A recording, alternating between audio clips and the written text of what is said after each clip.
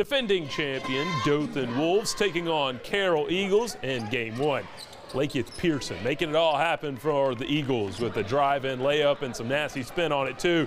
Good ball movement from the Wolves. Kobe Small to Keith Stampley to Adrian Doyle for two. Dothan goes into halftime up big.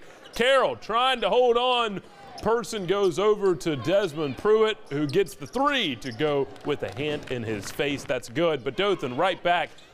Cameron Finn on the drive. Kicks it to the corner. Josh Lee, who gets the three. Dothan wins big, 71-39, and stays in position to take this tourney again this year. But for the Wolves, it isn't all about that.